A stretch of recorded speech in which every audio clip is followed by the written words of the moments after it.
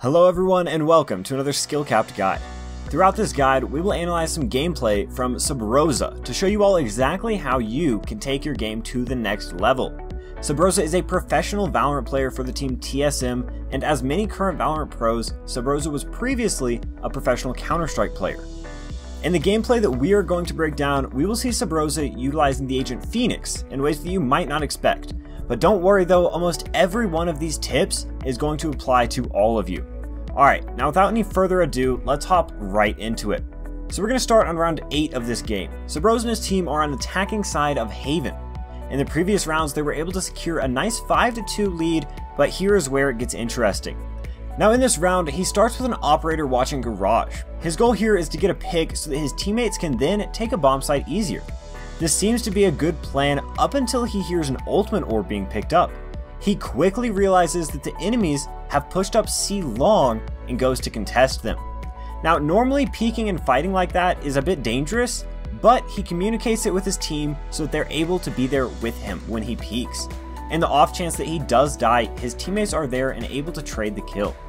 Now him and his team have secured a few kills and they once again decide to go to B site. He uses a Phoenix wall to block off the line of sight of any enemy on the left side of the bomb site. This is something that is so important when attacking B site on Haven. You need to wall off or smoke one side of the site. This way you can focus on clearing the other side without being worried about being shot in the back. Now that his teammates are near, he can go ahead and start peeking angles. He played the first 2 peeks perfectly here. He first cleared the angle to his right, making sure he's safe from any enemies to his left. Then, once the right angle has been cleared, he then peeks the left side. However, it's on the 3rd engagement that we see just how important that previous wall was as he's now pushed in. He's exposed to both the left and right angle, which gets him killed. Just remember, even if you're a top tier pro like SUBROZA, if you're pushing B site on Haven, you need to obstruct vision on either the left or right side so you can effectively clear the bomb site. Another important detail to pay attention to in this situation here is also the time. He had 52 seconds left on the clock when he died, meaning after he got the second kill, he could have chosen to back off and rotate, as it would have been likely the entire team would have rotated to defend B. Essentially, if you're getting picks on a site, don't feel like you have to continue to push. Those picks are likely forcing the enemy defenders to rotate to the site, so then you can rotate off and often get a plant down on a completely empty bomb site. In the end, his teammate is able to trade the kill again, showing just how important trade kills are in Valorant and win them the round, so let's hop into round 9. Now, round 9 is a very fascinating round to say the least. This time SUBROZA is using a Phantom, and there's a very specific reason that he chose a Phantom instead of a Vandal here. Before the round starts, he decides he wants to push towards Garage. He chose the Phantom because of its close range capability. Not only does it shoot faster, it also has an easier recoil to control. Keep in mind, the Phantom is a one-shot headshot in close range, so it's pretty much better in every way to a Vandal in these short distances. Now, he's set to push out, and it seems like the same mid play that the team has been doing all game. There is a reason why pros want to control mid on Haven as attackers. By taking control of mid, you're on the center of the map, and this means that if you want to rotate, you can pick between any other bomb site while also being able to get there quite fast. Compare this to if you committed to controlling C long. Suddenly, you'll find if you want to rotate off, you only have one path you can go to, and getting to the other bomb sites will take a lot longer. However, this is where it gets tricky. His Viper and Sage take the bomb to A while he applies pressure here in Garage, even using his ult. This is a super common scenario to find yourself in. You look to pressure an important area of the map, only for your teammates to take the bomb into a completely different location. Here's the thing. That doesn't mean rotate and group with your teammates to rush the site as 5 players. Instead, notice how SUBROZA continues to put pressure on Garage, even using his ultimate. The first thing that this ultimate did was provide him and his team with information. They know that one of the enemies is in Garage, and that enemy is now going to be more focused on Garage door. The second thing that this did was put down pressure. You see, if he and his team had pushed A site as 5, well, then the enemy defenders can freely rotate as fast as they can to stack the site to defend. Instead, by pressuring Garage, now the enemy team can't rotate to defend A, they have to be worried about the push in Garage as well. Sage eventually gets the plant down on A, and you'd think that SUBROZA has made a mistake because he's not grouped with his team. But again, he's now behind enemy lines, lurking and putting pressure on the enemy team. Often when lurking like this, you can catch the defenders rotating, like the enemy Raze in this case, for free kills. He then begins flanking towards A site, trying to find the last remaining enemy, but ends up getting killed from an unexpected angle behind him. Here's the thing, by SUBROZA lurking, it prevented the Sova from pushing into A, and instead, he had to deal with SUBROZA's flank. So even though he ends up dying here, Sova has lost a ton of time and is now working against the clock, having to aggressively push in his site, making for an easy kill for his Sage. This round is a great example of how even if your team has taken the bomb elsewhere, you don't have to group with them, and instead can literally win rounds through pressuring other areas and lurking. So throughout the game, we've seen SUBROZA play super aggressive, running straight through the enemies. This can be a tactic that works, especially if you are a very mechanically skilled player. He continues to do this because it has been working all game. Well, let's just say the enemy team has picked up on his aggressive style by now. Over the course of the rounds, we see the defending team start to counter these aggressive plays better and better. Every round is getting down to the final seconds, and this could be a good indication to change up your playstyle. But SUBROZA decides to keep this fast-paced playstyle and pays for it. This is a very important thing to understand and learn. If the enemy team starts to pick up on what you're doing and is countering you well, you need to change something up. This will throw the other team off and allow you to stay in control of your games. Now, as his team commits to Garage, we see a critical issue. They have instantly committed to Garage without any knowledge of enemy positioning and are spread out. Committing to an area of the map without having any knowledge is a very dangerous strategy. You could be running into an absolute death trap and have no idea. Even though this tactic can be used sometimes, try to use your abilities to assist you in these dangerous situations. Now, this round probably seems super unorganized from an outside perspective as well, and that's because it is. Watching this, it's very apparent that SUBROZA and his team were not coordinated in taking Garage. They're spread out around the map, not using abilities, and basically just hoping for the best. SUBROZA and his team rush straight through Garage, hoping the enemies won't be able to kill them. The enemy team instantly picks up on what is going on and sets up a great counter, holding every exit and having one player flank. Having this flank is crucial to winning, especially on a map like Haven. Sending one of your defenders to push out and flank can often pick you up completely free rounds. Try this out yourself. The next time you have to rotate to another bomb site, try pushing out and flanking the enemy instead of rotating through your spawn. In the end, the A flank is able to grab 2 free kills, and the defensive setup is just too strong to power through. We can learn many things from this round, and the main idea that I want to focus on is how straight rushing an area with your team is something to use sparingly. If you all commit to one area, it makes it very easy for the defenders to stack the defense. Instead, look to attack areas from multiple angles. In the case of C site on Haven, try sending 2 people C long, 2 people Garage, and maybe even 1 lurking mid to watch the flank.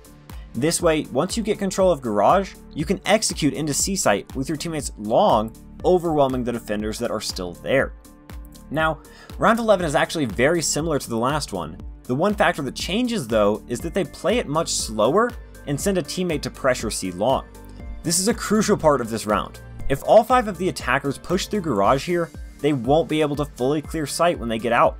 Having this Viper go C long allows them to apply pressure to every part of C, making it much harder to defend. They then take control of Garage by using a coordinated attack of utility. A breach stun goes out, a wall, a flash, and even another flash.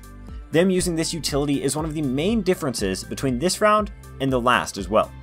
This time it is obvious they aren't just running in hoping for the best. They coordinated some abilities and now they're in a much better spot than they were last round. This puts the defending team in an uncomfortable position because they're not just able to re-peek and gain control. This organization allows SUBROZA and the attackers to gain complete control of Garage and C site. After the plant, SUBROZA decides to keep control of Garage, which forces the opponents to handle a near impossible retake. Because he has so many teammates still alive, he's able to hold this C-link area without having to worry too much about sight. Him being here does a lot of things actually. This not only puts him in a good position for kills, it also makes it so that his teammates can watch other areas such as C-long and Garage. He makes a great play here by picking off Sova during the ultimate and then is able to secure the win for this round. Now, looking back on round 10 and 11, we noticed they were the same play. They wanted to gain Garage control so they could plant C.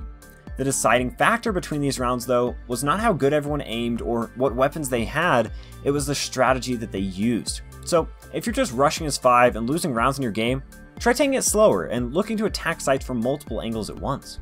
Now, let's do some time traveling and head to the end of this game. We're going to go over some of the very last few rounds because there are some very key things to learn from these. We see the score is now 11-8 and SUBROZA is now on defense. SUBROZA has organized his team to play with 1 player on A, 2 on B, and 1 on C, with him playing Garage. This setup is somewhat risky because of the A bomb site. The A bomb site on Haven is infamous for how difficult it is to retake, and this is why many teams will put at least 2 players there. SUBROZA has instead opted to have a lot of mid presence in hopes that they won't commit A. SUBROZA starts the round by using his ultimate outside of Garage, then pushing in. Even small details such as where he started his ultimate are very important here. He uses it completely outside of Garage, that way he will be safe even when he ends up dying. We can extrapolate this, thinking to any agent. Many players will get caught with abilities out and die. You can fix this by doing little things like using cover before you use those abilities. Next up, he uses his Phoenix wall to push out. This is another important detail to notice. This wall blocks off the enemy's line of sight and allows him to take one-on-one fights. He uses this wall to isolate one angle that he can then focus on.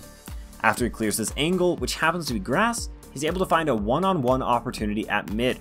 Finding these one-on-ones are extremely important to being a successful Valorant player. If you run out while being exposed to multiple angles, you will almost certainly die.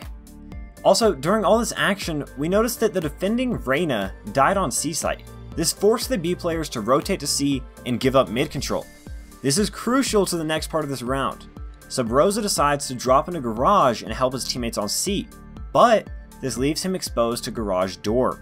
He didn't realize that his teammates had given up mid, so he played an immensely risky angle here. He would have easily survived here if he would have played just a slightly different position. For instance, he could have stayed in Garage window and held the door, or even go towards CT and head to C site from there. Staying aware of who has control of the map is essential to staying alive in Valorant. His teammates end up eventually losing the round, putting the defense in a dire situation. And the reason they're in such a bad situation is their economy. Here we see the defending team only has 1 player able to buy a rifle and armor, and that is SUBROZA. The defense has 2 options here. They can either save and try to win the next 2 rounds, or they can full buy and hope to win this round. Both of these options are viable, and it is almost a risk management situation. If they buy and lose, they're going to be put in an unfortunate scenario, but if they force and win, they basically have the game under wraps. They actually end up full buying during this round, and let me show you why. The enemy team is also in a poor economic situation, so they can also still all buy guns. But if they lose this round, they will be in a horrible position. So basically, SUBROZA and his team are banking on the fact that they will win this round and break the other team's economy, a common but risky tactic. SUBROZA and his defense also go for the same defensive setup this round as they did the last. This could get risky because they need SUBROZA and the rifle to be where the enemies push in order to win this. The reason they need SUBROZA isn't necessarily because he's such a good player, but it's more so because he has this rifle. His teammates have pistols, so having this rifle on the right site is going to be crucial. Luckily, even though the enemies get a pick C, SUBROZA is instantly there. Because he is the only one on his team with a rifle, he needs to try and get at least 2 kills in order to make this round even possible for his team. SUBROZA did not predict this play from the attack though. The attacker sent 1 enemy as a distraction to C, and then took A site. This worked and put the entire defense into bad position. This bait and switch type tactic can be super useful, especially if you know the defense is in a stressful situation. Sending 1 player to C allowed the attackers to take A almost for free. Now they have to 3v4 retake A site. This is possible but very difficult. By the time SUBROZA gets there, it's a 2v3 and he has to make something happen. He unluckily gets pushed by the jet and dies, and there wasn't much more SUBROZA could have done with this round. The enemy team played this nearly perfectly. They baited the defense to rotate and then took advantage of it by taking A site. Now, on to round 22, a very important one, where the defense decides to buy again. 3 out of the 5 players have rifles, but this is a questionable decision. If they buy here and lose, the game will be 11-11, and they will not be able to full buy rifles. This puts a lot of stress on the defense winning without powerful guns. Instead, it would make more sense to save here. They would likely lose the round, but it would put them in a tied game where they all have weapons. This is a decision that players have to make all the time during these close games. Sometimes taking the risk is worth it, and other times it's just not. Let me know what you would do if you got put in this situation down below. Now, let's see how the defense sets up. They opt to play very similarly to how they have been, except this time they have 2 players on A. They know just how difficult A will be to retake, so they decided to play 2 more players here to help make it a little more secure. Now, SUBROZA only has a sheriff, so he knows he needs to hit his headshots in order to secure these kills. You can tell in this round he pays extra close attention to his crosshair placement. He plays in this weird corner that no enemy would expect, and this actually leads to him getting a kill. This is an extremely important kill though, as it was the bomb carrier. He and his team now know where the bomb is, they control the bomb, and they can play this however they want. He decides to push out and go for more kills, which nets him 1, but also ends up killing him here. He just turned this round into a 5 versus 3, which is much better than a 5 versus 5. In this area, it would be smart to fall back and keep yourself alive so that the enemy isn't able to close that player gap. Instead, he pushes out and ends up dying. This was more than enough to give his team a chance, but staying alive would have been the optimal outcome for him. His teammates used the information that he gained to slowly pick off enemy players and end up in a 2v1 situation.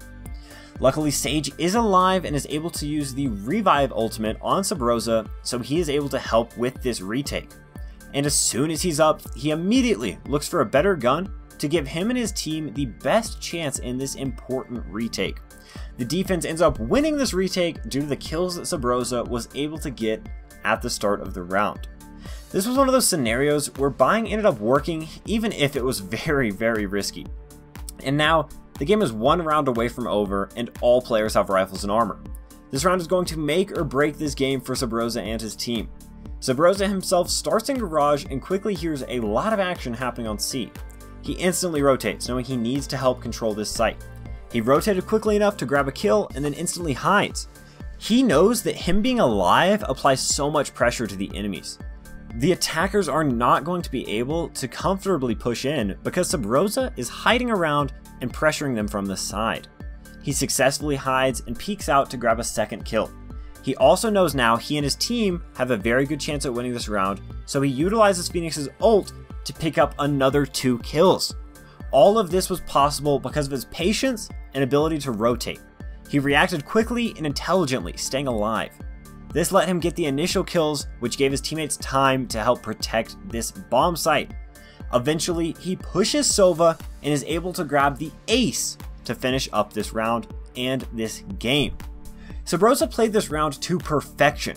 What do you think? Would you have clutched up this game? Let us know in the comment section below. And while you're down there, make sure to subscribe, hit the bell icon, and like the video to get more guides that truly help you improve at Valorant every single day. We here at SkillCapped want to thank you for watching, and good luck, good half, and good game.